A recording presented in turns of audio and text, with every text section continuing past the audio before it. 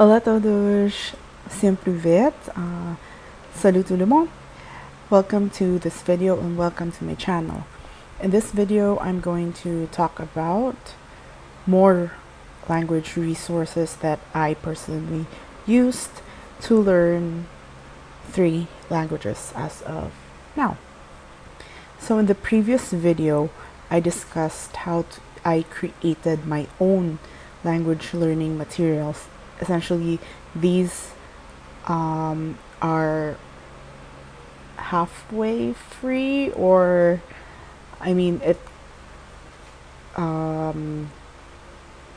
costs the least because all you need is an access to internet and a device to access the internet, of course. And I think, yes, so that is the cheapest. I mean, obviously the cheapest way is to have a friend who speaks the language and ask that friend to translate everything, to teach you everything that you want to know. That's free.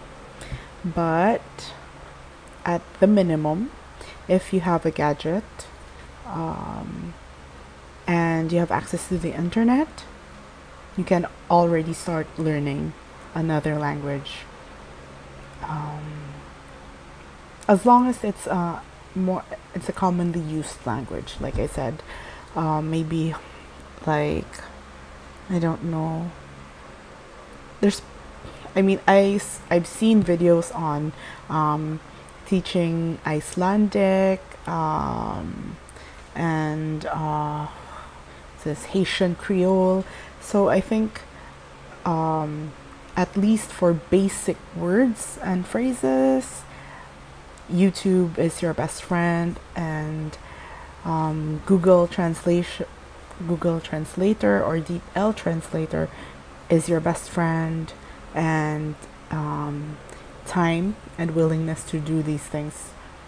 Those are the things that would help you start without breaking the bank.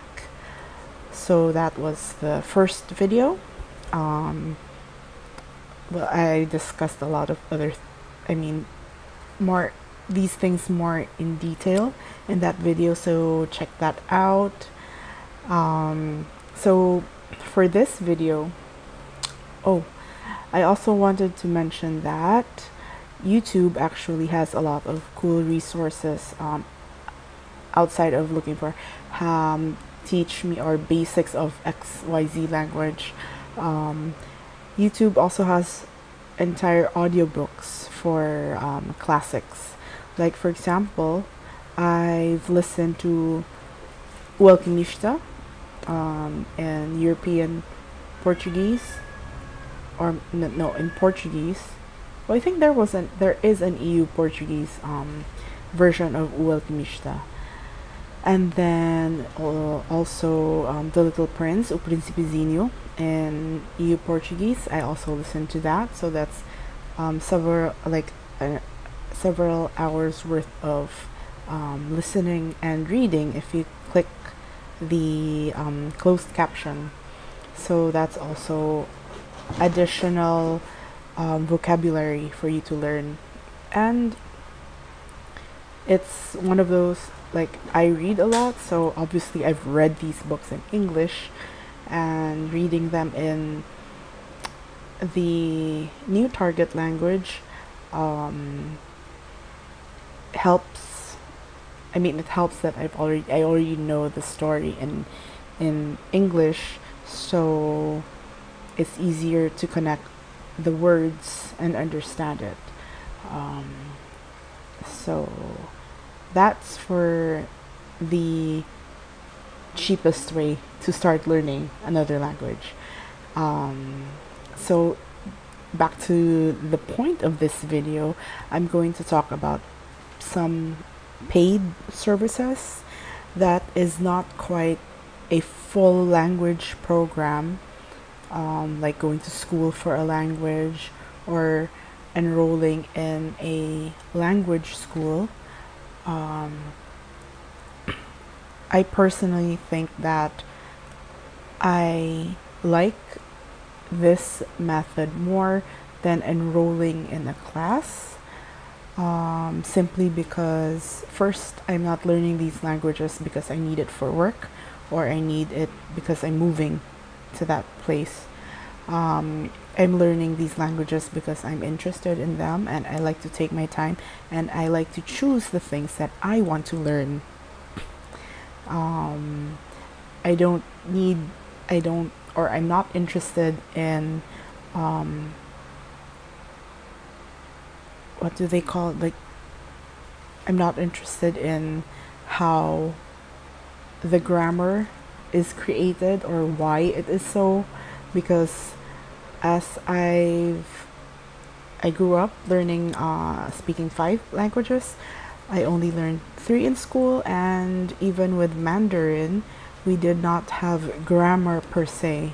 Unlike in English, that we were taught subject-verb agreement, like this is an adjective, this is an adverb, and this is a verb, and this is an adjective, and etc. Mandarin, we didn't have that in Chinese class. We were just taught through stories, and although Mandarin is a difficult subject, basically we operated, having our Laoshi tell us stories, and we learn new vocabulary every day, and then we would be unfortunately given exams on those things. So we were taught to memorize stuff, but repetition eventually, I don't remember majority of what I learned in school, because a lot of the things are history. I mean, we were taught history, so it's less dialogue probably. So I think that's the only downside of my Mandarin education, is that we did not have a lot of day-to-day dialogues, because we were all taught stories, history, Chinese geography, which I've forgotten already. I just know where Beijing is, and Fujian province, and some other places. But the point is, I'm not big into grammar. That's just me. So I will start now with Link. Okay, this is a paid service, but if it's an app, and it's also on browser, and what I will just show you my phone. So this is Link. So I have to show. So this is Link. Okay, so right now I am reading in German. Yeah, I haven't started in German. I thought I would be this year, but I switched to French. So, but I have books saved in German. So then I have Russian, French, Portuguese, and traditional Chinese. So I really love this app, because it is essentially like a Kindle or an ebook reader, where you can upload things, ebooks, and they also have their own material, like basic beginner materials. They have like, in the case of Portuguese, because there's Brazilian accent and there's a European accent, and I learned the European accent, so they have a lot of mini stories in European Portuguese, and then it has 60 lessons of date, a lot of things, like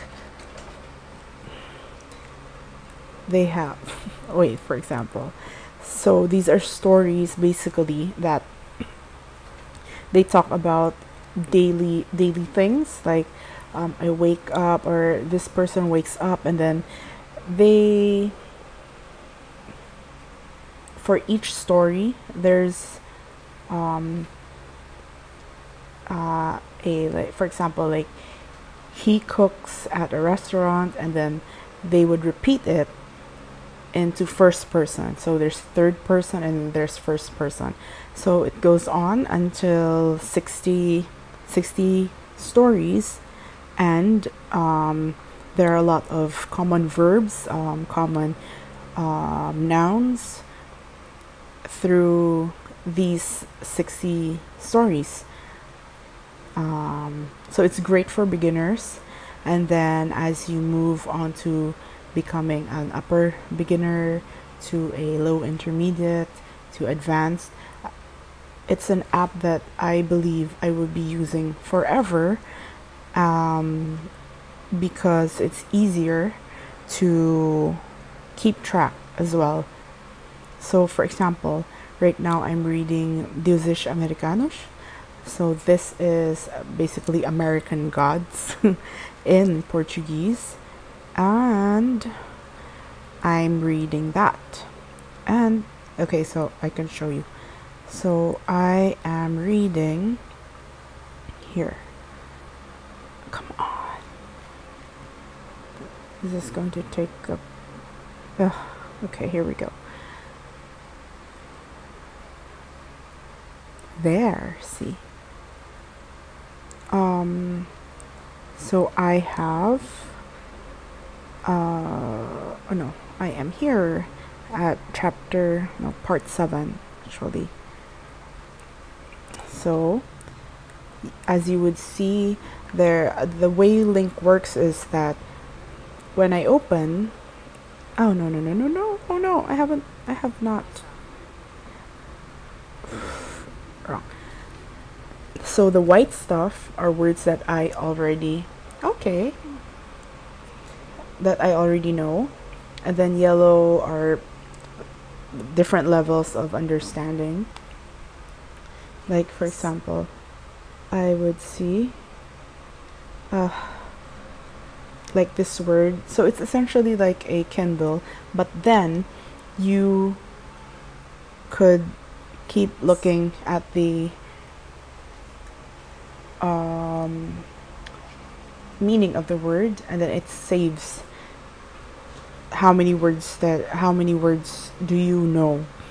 So you could also see your progress, as in for Portuguese I know 5,359 different words, for French 99 words, for Russian 615 words, and for Chinese traditional it's 98. But actually I'm just not reading a lot of traditional Chinese material because I'm learning other languages.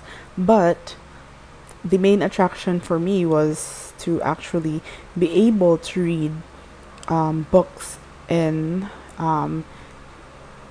traditional Chinese, because like look, they even have the Romance of the Three Kingdoms, and I learned this in high school. Starting 6th grade to high school, we learned this, and that would be cool if I'm able to, like, okay, this is new, so I haven't read this, but what is this? Diikaba. But so someone shared this, the Gutenberg.org EPUB, and for this one, Sanko, I have 1,444 words that I do not know, so basically 98% unknown based on the app, but I know that I know more words than that based on, because see, you even have the pinyin of Mandarin if you're going to learn Mandarin.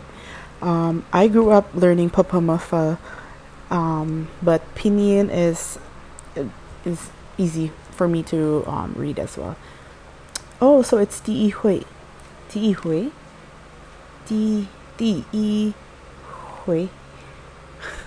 So like the first prefix before a number, I know what that is. So now it's yellow, but I actually know what it is. So I would click the check mark here, and now it's white, meaning I know the word. And so that means now I have 98 known words in 99 known words in from 98. So, and then not only that, you have all other languages that I might want to learn in the future. Japanese, Swedish, you could see the Italian, Korean, Polish, a lot. It even has Standard Arabic and Ukrainian, Bulgarian, Cantonese, so many different languages. It also has as Icelandic. I would probably do that years later. It has Malay. It even has Tagalog. I wish they changed that to Filipino because the language is actually Filipino. It has Serbian, Slovak, Turkish, Romanian, Persian, Norwegian. Check this app out. It has Icelandic. It has Gujarati, Hebrew, Hungarian. So there is, I think the even more is, I think maybe they're in the beta stages. So there's Greek, there's Latin. There are just a lot of different languages, and now I have materials in 4. Okay, and then one thing about Link as well is that you can upload the transcript for movies from Netflix. So for example, if you're learning Spanish and you are watching La Casa de Papel, Money Heist, you could upload the transcript you can search it, or open it in your browser and then upload it. So I did this with Silver Skates for Russian, but I have not gone through the story just yet. I tried, but because I'm so far, I'm still in the beginner stages of Russian, so it's difficult for me to read more complicated, especially if it's a movie. But for Portuguese, I probably could do that, but I'm reading Deuses Americanos right now. That's it. And then what else? Oh, you can also upload things from YouTube. So for example, let's see what I have here. Oh, not only YouTube. See, like for example, I have Portuguese with Leo, or for example, let's see. Oh, like Wikipedia. I was looking for the Silk Road, but I used again Portugal as my country. So I import the Wikipedia for Rota de Seda. That's it. Rota de Seda, Silk Road. And now I can read it in this app. So here, let's start. Here. Okay, so I'm so far, I haven't finished it. Hey, come on. I just want to, okay, so here, Rota de Seda. Rota de Seda, uma série de rotas interligadas, like interconnected. So like I wanted to check what interligadas meant, and interconnected, so that's correct. And it would now be known as, wait, which one is it? Interligadas, uma série de rotas interconnected. I think interligadas através usadas no comércio de no comércio de seda entre o Oriente e o Europeu. So basically that's it. So everything that you can find online, you could upload it to this app, and you could read it on this app like a Kindle on your on your phone, on your computer, on your laptop, on your iPad, and then you could add those words. So basically, if there's anything that can be translated to your target language, you can upload it. Netflix shows, YouTube videos with transcripts, because some videos don't have captions, but most videos do have. It's really, I highly recommend it for people who want to learn languages. It can help you from zero until advanced. But of course, the most advanced would be to actually buy or purchase an entire novel on your ebook reader. So that would be my next. After Link would be ebooks. Ebooks on Kindle or whatever ebook reader you want to use. And it's the same. You can click the word. Where's my? I can't find my Kindle. I am not prepared. I don't know. But I do have a Kindle. Oh, it's some. Okay. I have a Kindle, and as you know, if you have an ebook reader, you could just press the word. Oh, okay. I can also access my my Kindle here on my phone. So, okay, here. Like for example, I purchased Harry Potter y Pedro Filosofal, O Alquimista, even the Rick Riordan's Piramida Vermelha. I also have Diário de Mago by Paulo Coelho. I have Learn French with Arsène Lupin. O Principezinho, French. Okay, I have all these books. So, por exemplo,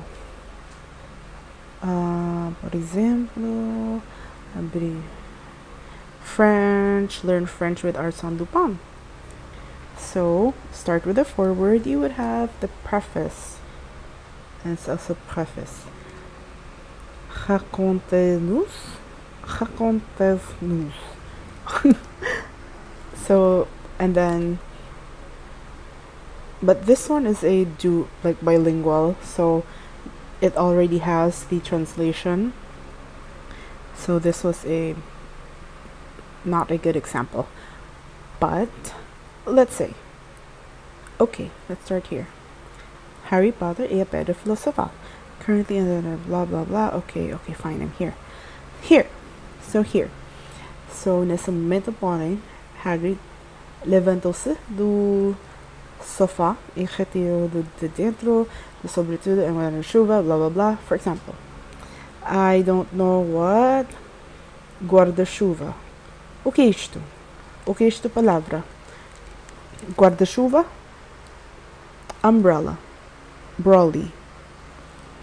So this, like Kindle, it just occurred to me that I could have purchased a Chinese novel, a novel in Mandarin before and just read it using Kindle. But then I wouldn't have the pinyin to tell me how to read, because then I would have to buy the audiobook.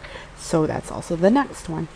Buy a Kindle, an ebook, and then buy an audiobook. So once again, these are things that you have to purchase, but I feel like I enjoy that more than actually enrolling in a class, because I like to learn and read the stuff that I am interested in, and I'm not too interested in having people tell me what I need to be reading, because if I'm not interested in it, I wouldn't find it fulfilling, or basically I'm not interested in it. Why would I? Like in my case, I like fantasy, I like Game of Thrones, I'm interested in environmental things as well, so I could look up things on Wikipedia and read it in Portuguese or French or whatever, which is why I love Link. And then I buy books that I'm interested in, like for example Harry Potter, Rick Riordan, Paulo Coelho. Some people maybe don't like those authors. Maybe some people like romance. I don't know, if you're an English learner, you might want to be watching Bridgerton. I find that too cheesy. So yes, so that's the point. My point is that with Link, YouTube, basically looking for your own materials and purchasing your own materials for language learning, you will enjoy the language and then enjoy the things. I mean, you will enjoy the language because you're learning or reading things or being exposed to things that interests you. And that's basically what Steve Kaufman has always been saying, is that you have to look for materials that are interesting to you. That's the only way you would spend time with the language. And one of the reasons why I think I fairly did well in school with Mandarin is because I'm interested in Chinese history. It's basically every palace drama except taught in school, and it's based on facts. And I find that interesting, so that's why I was interested. I mean, I was interested in listening to the teacher explain these things. I hated memorizing it, of course. Nobody likes exams, but that's how teaching goes, and that's how traditional school goes, and then that is how things work. Hopefully in the future they would stop teaching languages the same way they teach math and science, because as I've learned, language is fluid, and sometimes and it's a subject that people can absorb subconsciously without trying too hard. As in my case, I suddenly one day was able to speak in Cebuano without anybody telling me this means that. So I've mentioned Linked, I've mentioned Kindle, ebook readers, audiobooks. Audiobooks are perfect for pronunciation. So my tutor asked me how come I pronounce things well in Portuguese. It's because I've been listening to Portuguese when I started in 2021. I listened a lot. I listened to podcasts, I listened to YouTube, I listened to things on Netflix, on repeat. And then basically mimic. And then the final, I think in this would be for actually from level 0 to advanced. Hard copy books would also work. Like for example, I have this short stories in French and in Russian. This is more difficult for me because this is in Cyrillic, but the stories, like right now, I haven't I haven't read past the first short story, but I think I will. It actually says here that it is for A2 to B1 level, and I think this year, finally, after 13 months, I am at a high A1 to an A2, so I think I would start reading the rest of the book. And for French, this one's actually also A2 B1, but since it's in the Latin alphabet and it is also a Romance language, just like Portuguese, I am able to read, I'll be able to read all of it. I think faster than, of course, than Russian, because of my previous knowledge of other languages. So this is Okay, so this is by Ollie Richards, and I like actually reading hard copy books. Like I have stopped purchasing thick novels, like hard copies, because I'm trying to minimize my life. You know, I've read probably, I don't know. Have I read thousands of books? I don't know. I'm only how old am I? And times maybe maybe there was a time that I read Harry Potter 5 Order of the Phoenix overnight when it came out before. But that was when I was still in school and I had no big people responsibility and I wasn't adulting at the time. So now I read books really slowly, especially in different languages that I'm learning. But again, if I purchased hard copies of all the books I'm reading, I would be drowning in books again.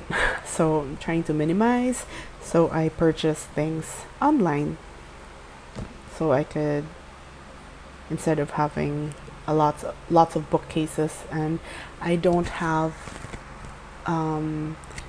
Belle's library, you know, Belle from the Beauty and the Beast. I don't have her library. But that would be amazing, having a huge, with all the languages. Okay, going off, I'm going off on a tangent, but basically for this video, that's it.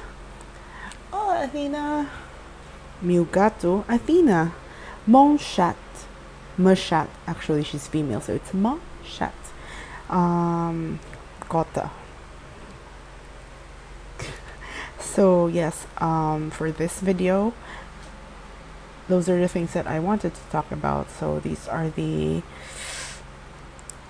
materials. Again, my own resources, how I learn languages, not through an online, like a school or formal setting, but on my own.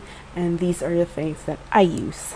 So if you enjoyed this video, please give a like, thumbs up, and subscribe for content like this, and hope that I helped you in, or at least got you interested in trying to learn another language.